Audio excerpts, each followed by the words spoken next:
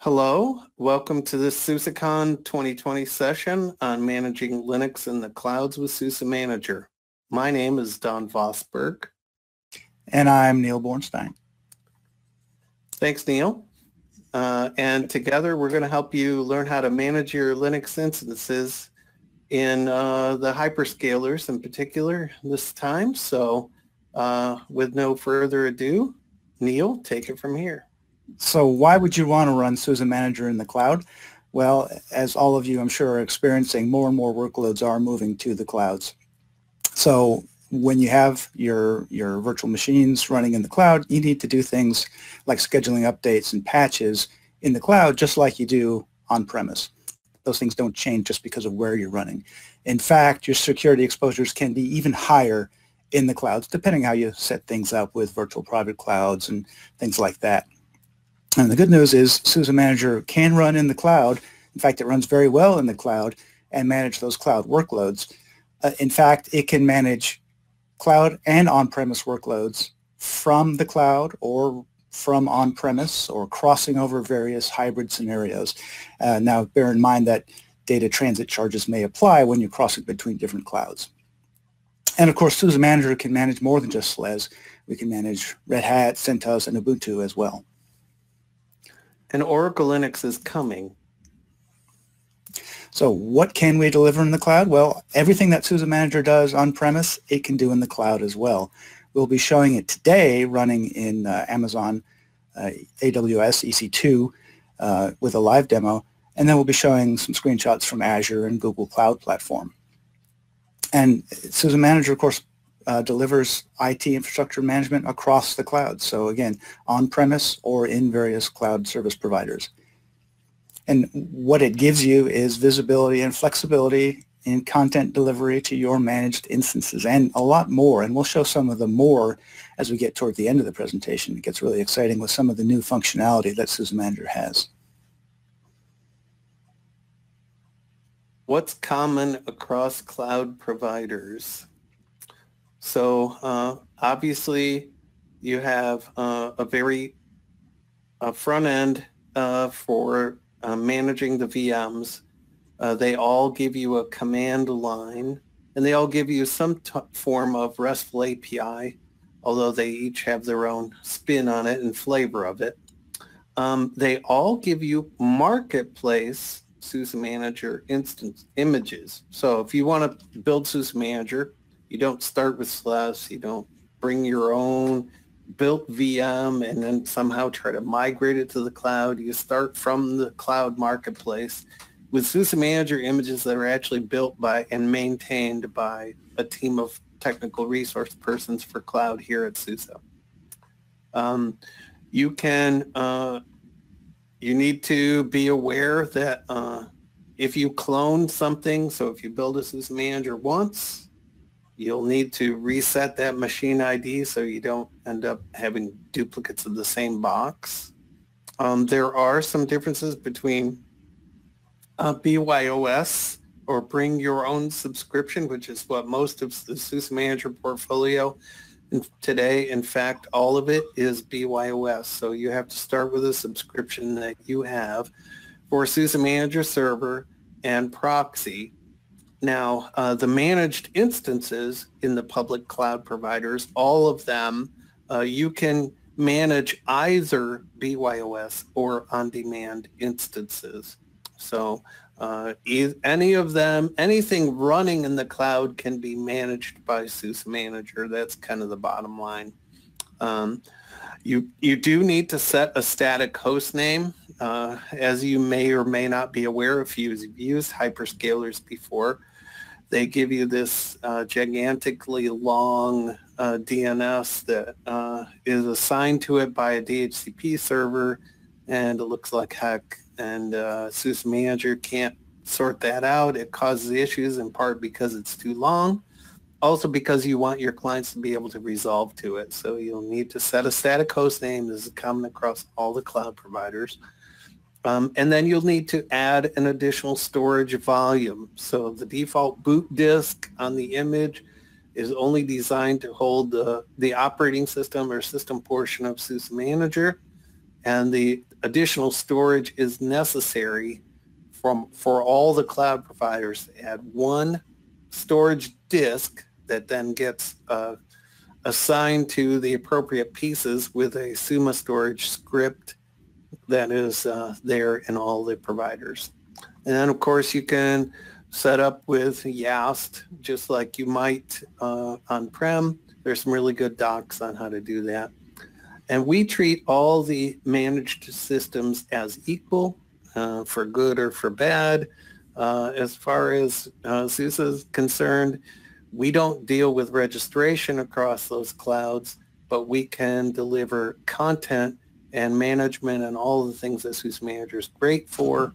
And we don't care whether it's BYOS or on-demand. We don't care whether it's a really tiny instance in the cloud or a really huge on a clustered machine or a reserved instance in Azure. All of them are treated similarly.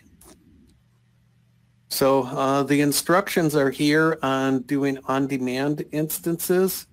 It is some exercise. So regardless of where you are using on-demand instances, to be managed in SUSE Manager, you have to remove the repositories that already exist on the box and be able to connect to SUSE Manager. There's very specific instructions in the link here. We're not going to go into that deeply.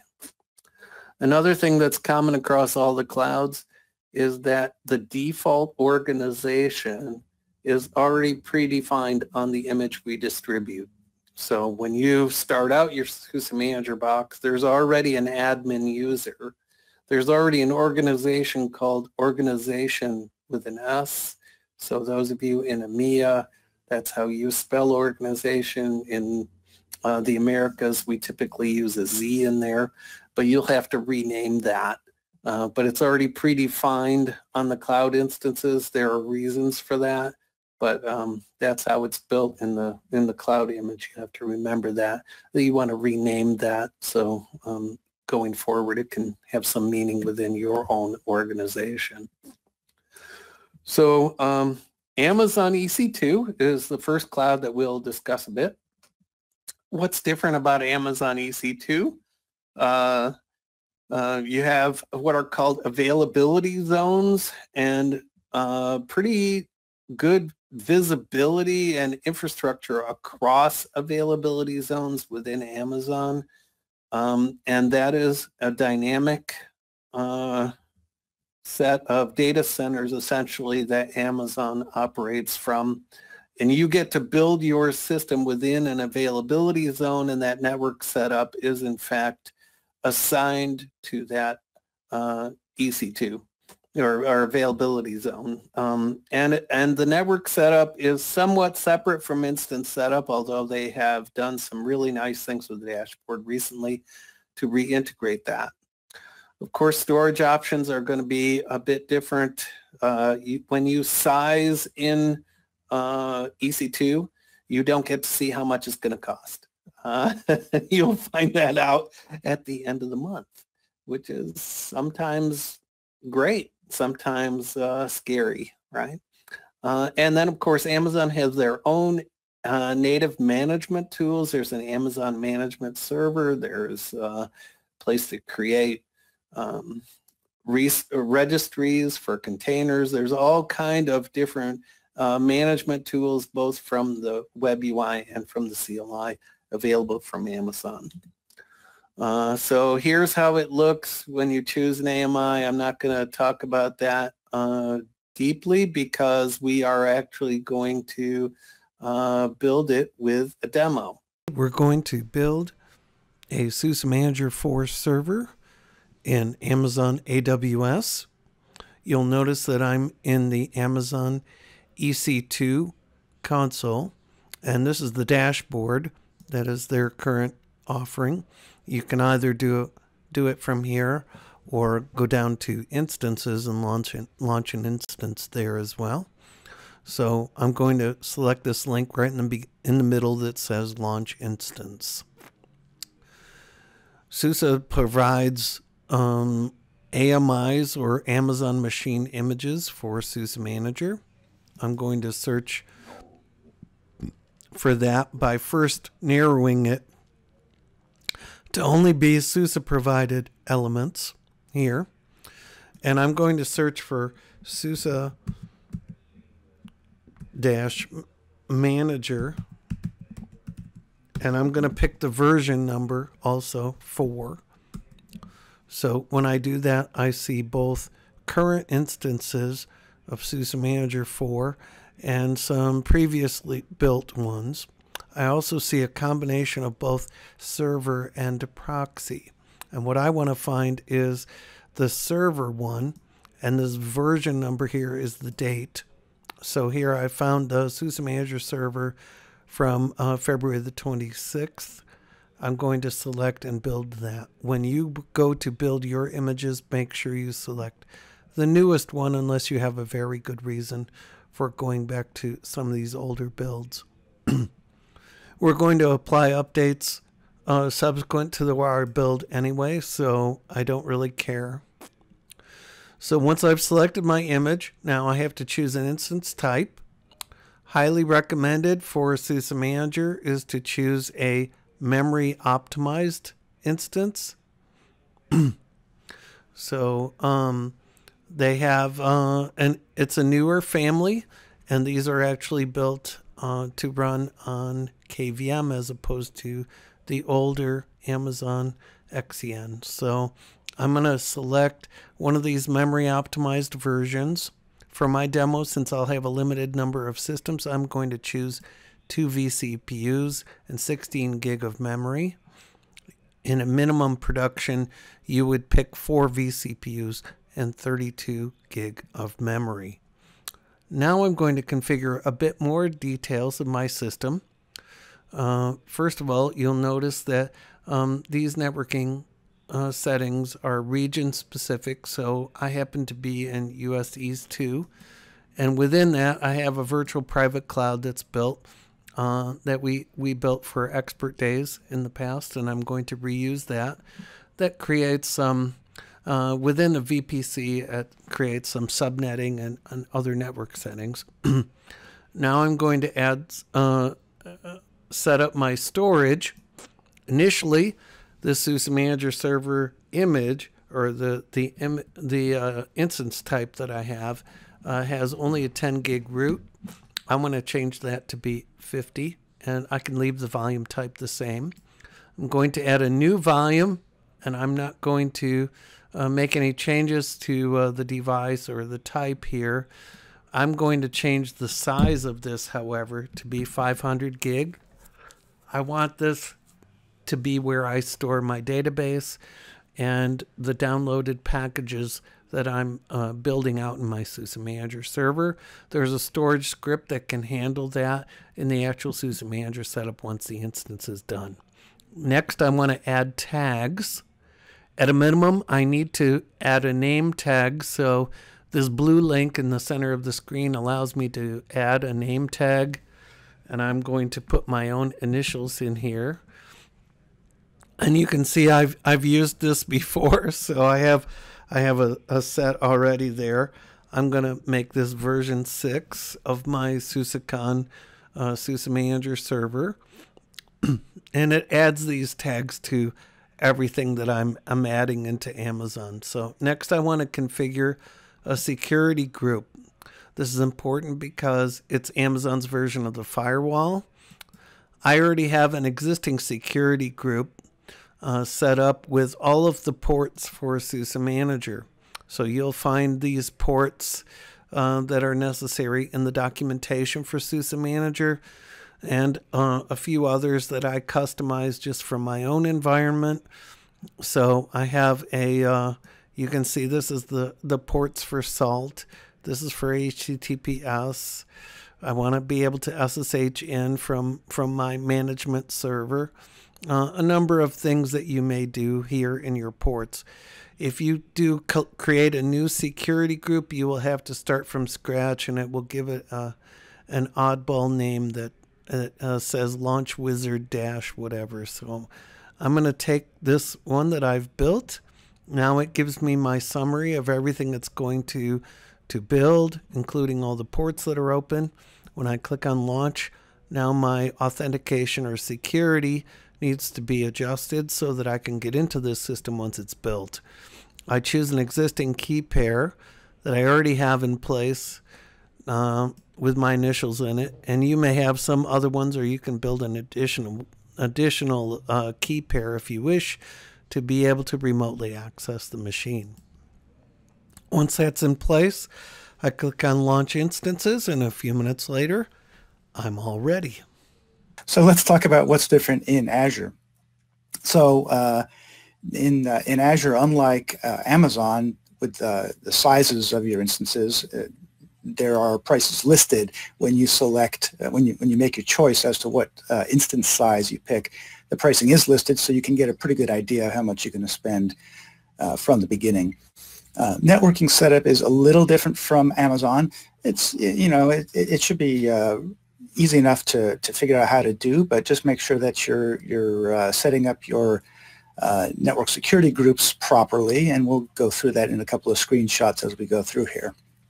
Another difference is that Azure gives you options for solid state and spinning disks in the cloud. They have premium solid states as well as standard solid state and standard spinning disks.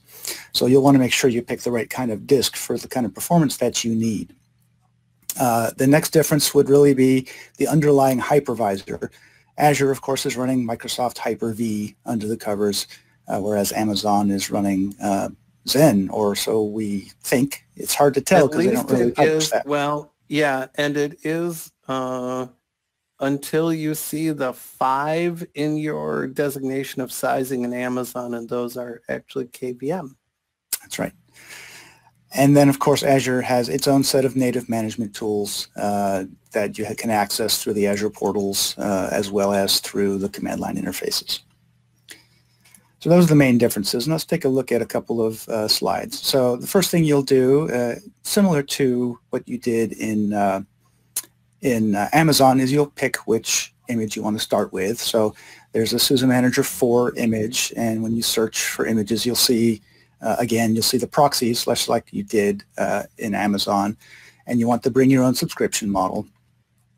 This is the screen that shows you picking the storage. So we've picked premium SSD for our storage here, and you can see the various sizes and the performance characteristics of each type of storage here. So you'll want to pick the appropriate storage, and then the networking setup. So as you go through the creation of the virtual machine, you have buttons you can click on and do the network setup. So you'll want to go ahead and do the network setup, and go to the next slide, and we'll see that. Yeah, and on here, I think you need to click on Advanced in order to select the right network security group, right. Because by default, it will just fill it in, right? And those network security groups, very much like Amazon, are defined in the region. Exactly. And then here's an example of what the network security group looks like. So you want to make sure you have all the right ports open so that SALT can communicate, and that your SSH port is open, and things like that. And yeah, and I don't know if on this slide if I had any of the monitoring stuff in there, but probably not. But no, we never can. mind. We can At least you out. know where to do it, right? Exactly. Okay, so that's Azure in a nutshell.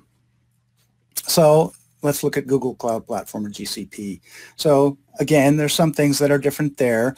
It has its own native management tools in GCP, a tool called Stackdriver. Otherwise, the adoption of GCP has not been as high as EC2 or Azure in general, I think, but specifically with SUSE Manager. So this is an opportunity for you to learn and set the precedence for how things should be done. Blaze the images the trail. Blaze the trail. Yeah. The images are out there. So you'll, again, just like with the other CSPs, you'll type in SUSE Manager in their marketplace, and you'll see both the proxy and the server images are out there. So of course you'll want to pick the server, and we'll see information about the image that you're using. Yeah.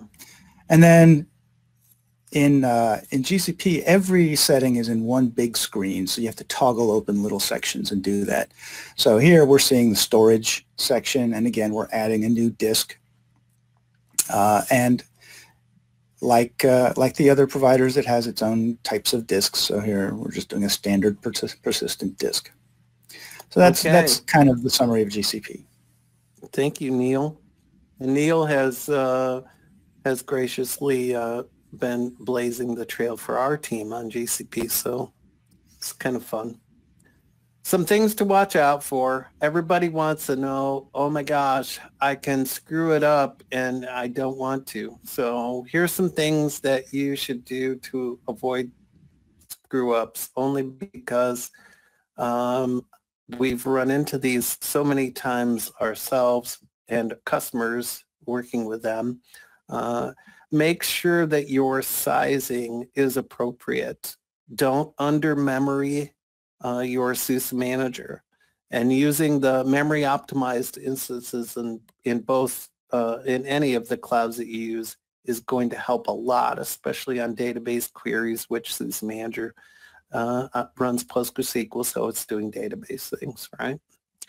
Adding the storage for PostgreSQL, so when you create that additional disk and you add the storage with that storage script, it's not supposed to require a reinstall of PostgreSQL, but we have seen that if you do all your database things first and then you go, oh my gosh, I forgot to add storage, you want to do the PostgreSQL stuff ahead of the SUSE Manager setup itself. So make sure you do that. Swap file is going to get created as a part of SUSE Manager by default. In the public cloud, our images do not have swap.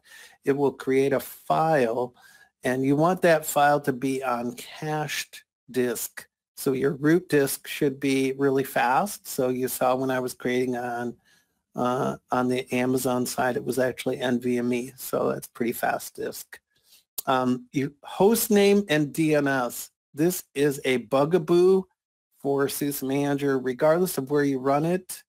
But in the public cloud, it's even worse because the DNS assignment will not work. It will simply be too long, and your clients won't be able to resolve to it. And if you don't fix this before you install SUSE Manager, you're going to be doing it over again. So here's the two things you need to do. This is proven magic to work on SUSE Manager 4. Use hostname CTL, set -hostname, and then your fully qualified domain name, the host name and the domain and name, all that. You create one line in etc hosts for the IPv4 address of your SUSE Manager server. Do not use 127.0.0.1. I recommend using the private IP address or the public if it's permanently assigned, but if it's dynamically assigned, that's not good. You want one that's going to persist in here. Put the FQDN, then a space, and then the short host name.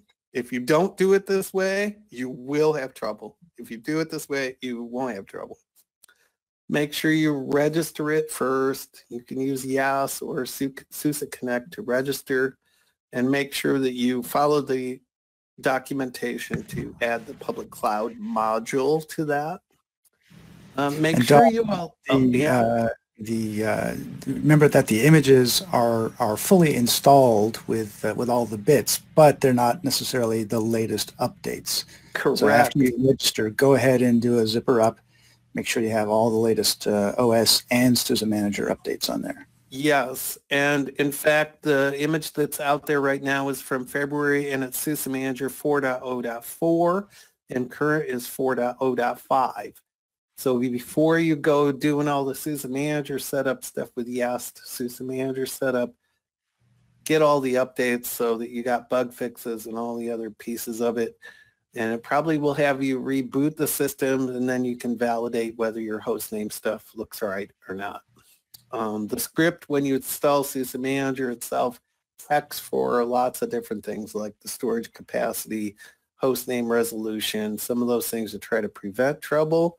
But some people click through that anyway and still get themselves in trouble. Leave an SSH connection to your SUSE Manager server for any proxies that you have, because the proxy configuration script that runs on a proxy server setup needs SSH access into the SUSE Manager server. So make sure you leave that port open.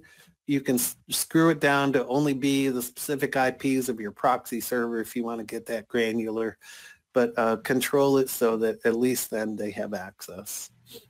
And setting the web UI password. So by default, if you run the command sat-who on your SUSE Manager server, you will see all the defined users. Sat passwd space username will allow you to set the password for that user.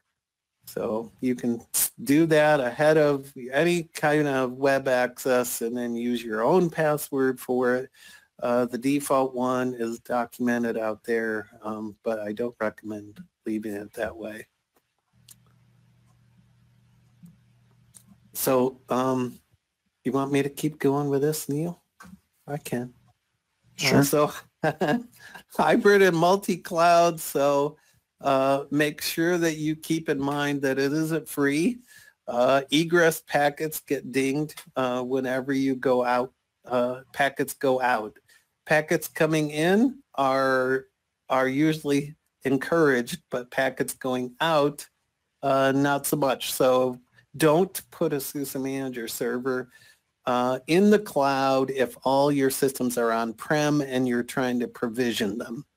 You will send many, many packets out from the cloud into your on-prem server, and that's a bad thing.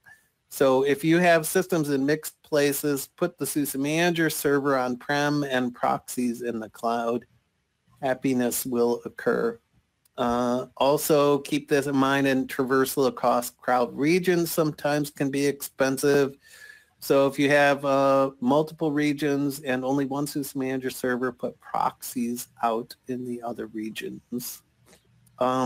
These are some 0MQ tuning things that we have discovered in the cloud are sometimes necessary to help prevent random disconnects and timeouts. This was initially discovered on Azure, and we've used them in other clouds as well.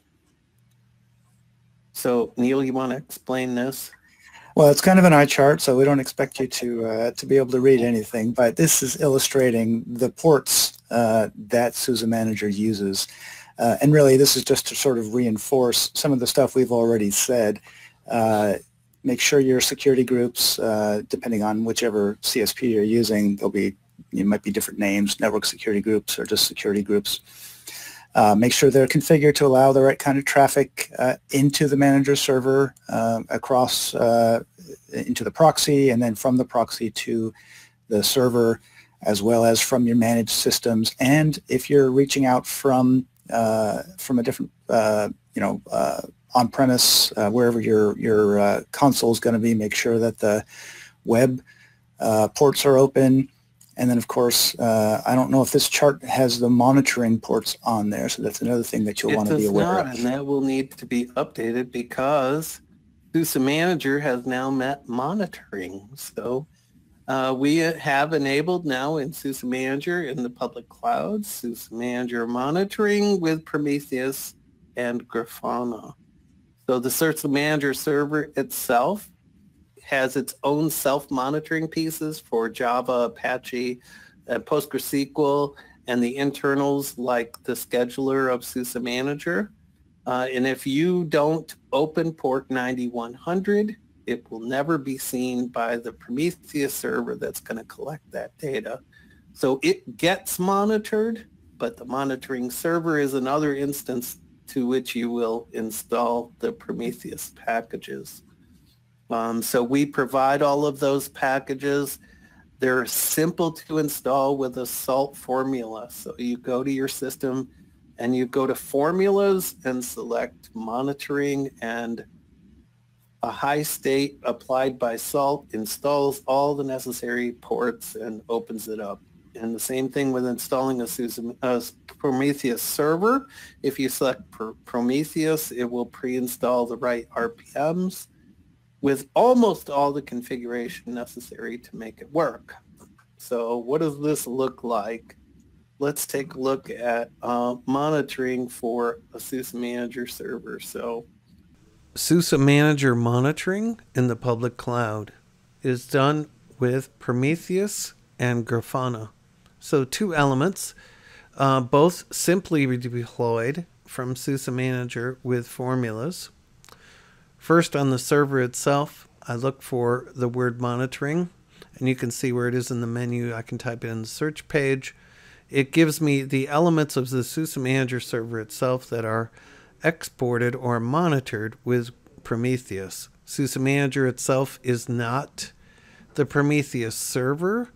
It is a target that is monitored by Prometheus.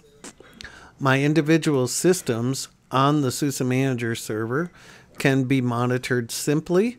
All I have to do is select formulas and select Prometheus exporters to be able to monitor my systems. And when it does, it turns on an entitlement and enables the state to be applied that installs the necessary packages. And regardless of where those systems are or what operating system are, they will get those packages installed with them, and the system type will be listed as monitoring. There are two different Prometheus configurations that are shipped with SUSE Manager. One job creates a target for the server itself. So when I look at Prometheus targets, I can see this MGR server that has all the elements of the server. And I see MGR clients, which are all the managed instances of my SUSE Manager server. Prometheus collects the data, but it doesn't make it look pretty. For that, we include Grafana. And in Grafana, I have what are called dashboards. So there are two dashboards we ship with SUSE Manager: the client systems and the SUSE Manager server itself. First, let's look at the Manager server. This is all the details that we saw were monitored in Prometheus, only in much prettier format.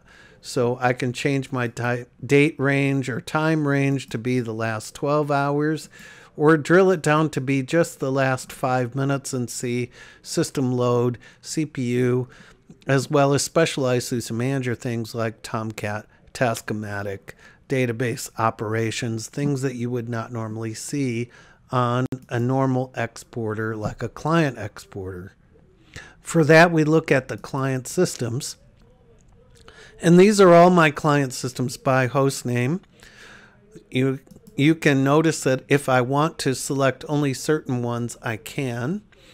Here I have all of them selected. And I have an active alert at the top noting that one of my systems is down. This Ubuntu system shows down in Prometheus. So when I look at Prometheus alerts, you can see I have an instance down here. It feeds this alert into what's called Alert Manager, where I can be notified of any down instances here.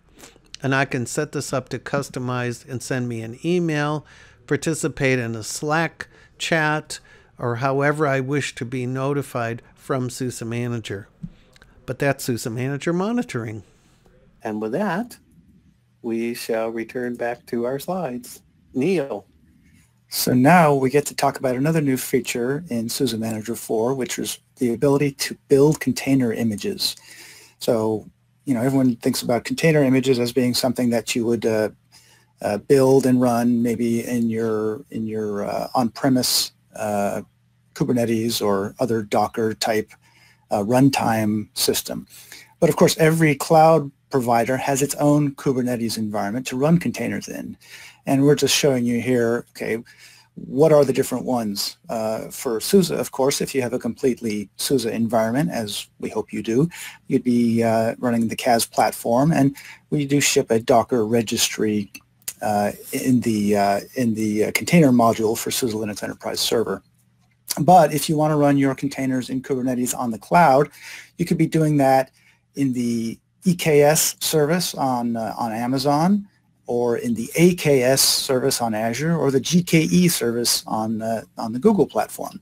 And each one of those Kubernetes platforms also has its own registry that you can create and store your images in.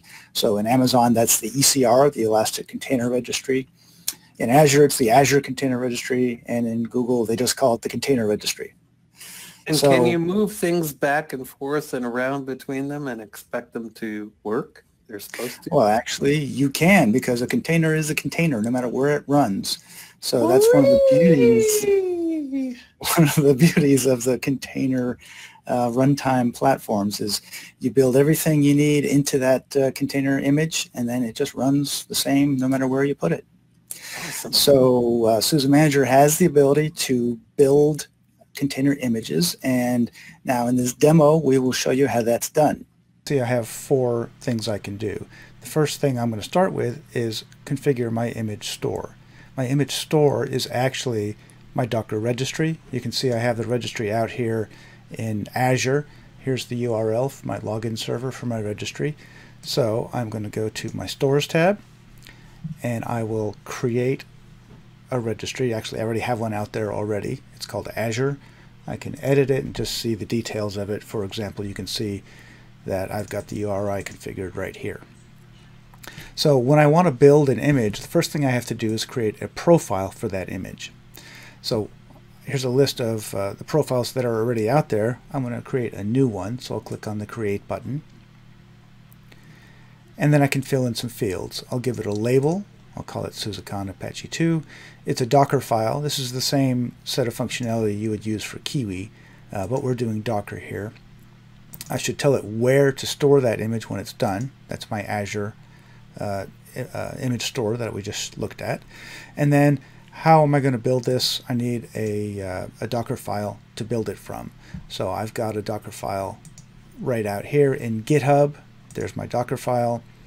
It's pretty simple. All it's going to do is take the SLES12SP4 image from the SUSE registry, add a certificate, add a repository, add some packages, specifically Apache, and then when it runs, start the Apache web server. And then the final thing I need to do is, just like when I'm building a server, I need to give it an activation key that tells it that it's going to get its packages from SUSE Manager from the SLES12SP4 channel inside SUSE Manager. Click on Create, and that will create the profile. Now I want to build an image from that profile. So I'll find it right here, SUSECON Apache 2. Click on the gear icon to start the build. So it's already filled in this field with the right image. I'm going to use the latest version that's in the, I'm going to tag it with the latest version. I'm going to pick a build host. This is a host that's under the control of SUSE Manager that has all the right packages installed. It's used Salt to configure that host. And then I'm just going to click Build. Now that build has been scheduled, and that'll take a little time. So I'm going to click on that link, and we will see, here it is. Here's the image being built. I can view the details of it and say the build is queued. So I'm going to skip ahead in the demo because that can take a little while.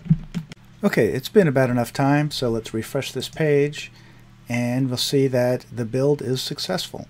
And if we wanted to, we could click on this link and see the results in the Salt log. You'll see that there was a Docker build right here, and then there was a Docker login right here, and then finally a Docker push, which is what pushed it out to the registry out in Azure. And then if you look again over here, you'll see the last thing that's been scheduled is a Docker, or excuse me, a image inspect. That inspect is in progress. When that inspect is done, if we go back to the image list, we should see that the image needs updates.